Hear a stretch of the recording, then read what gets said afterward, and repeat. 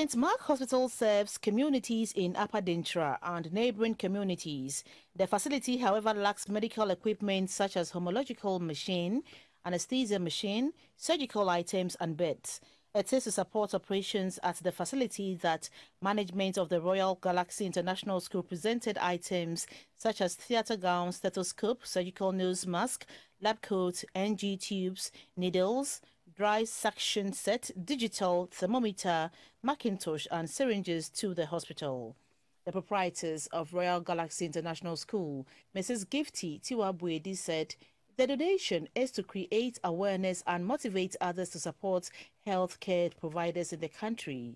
The administrator of St. Mark Hospital, Dr. Kapiri Godwin, called on all benevolent organizations to support the hospital. He also urged the public to continue adhering to COVID-19 safety protocols.